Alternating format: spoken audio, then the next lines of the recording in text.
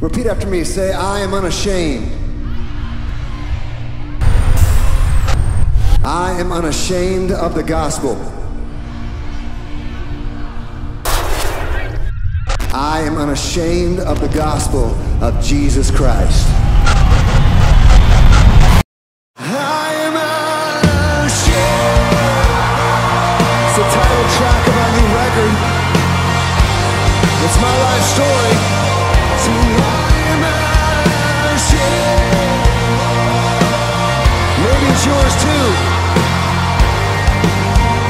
Let's just see, shall we? Listen up. Well, I've been down, I've been broken, but I believe what you've spoken, that you make all things new. Well, I have witnessed your mercy, I've stood in all the glory, and none compared to you. No, they don't. I can't help but speak out the things you've done. So let my life proclaim, I am unashamed.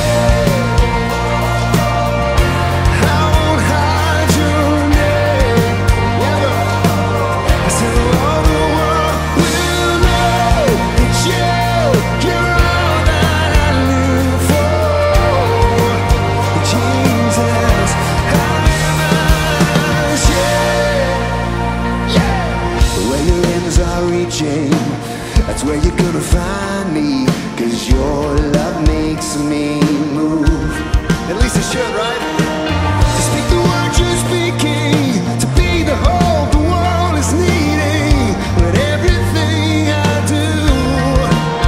Oh, here in the light of what you've done, let my life proclaim, I am unashamed. I won't hide your name. So all the world will know that you're all that I live for.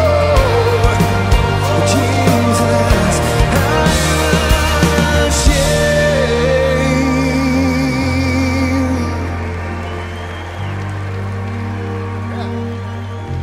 And around the world tonight, we see chaos at every turn.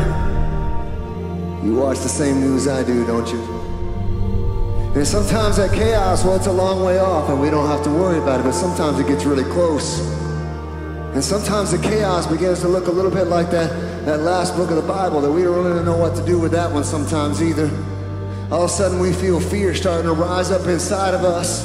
But brothers and sisters, I come here with a message. What if we just go ahead and skip over all the chaos and go to the end? What are we going to find there? Ladies and gentlemen, I submit to you, we will find the same God who was seated on the throne when he created the heavens and the earth will still be seated on the throne, victorious at the end of all the chaos. So what then do we do? We are the believers, we're the Christians. Do we just sit down and wait on a victory that is sure to come? Do we get quiet? Come on, man, I say it's time for the true church to arise. People who understand that it's not us against the world, it is Jesus for the world through us. See, I wonder if there's anybody left here in Seattle tonight who'd be willing to say, because my Savior was unashamed of me on a cross called Calvary where he won my freedom, I will live my life unashamed of him from this day till the day I breathe my last breath. Is there anybody left who would say that? Here's what I want you to do. I want you to pull your cell phones out. I want you to turn the flashlight on, but I do not want you to hold it up. Just turn the flashlight on and wait for a minute. Listen to me. Here in a moment, we're going to sing these words. We're going to sing, let the waters rise, let the mountains shake. We lift our anthem high. We are unashamed. And if you're ready to make a statement of faith tonight, if you're ready to let your voice be heard, if you're ready to live a life that's unashamed of the gospel from this day till the last day that you breathe, here in a moment when I count to 3, I want you to hold your cell phone out, but don't you do it if you're halfway in, because the time has come and gone for lukewarm. There ain't no place for that anymore. Now you're in or you're out. Ladies and gentlemen, on the count of 3, if you're in, I want you to raise your phone. I want you to scream so loud that the people at the top of the Space Needle can hear this place shaking. Are you ready? Here we go, Seattle. 1, 2, 3, put them up.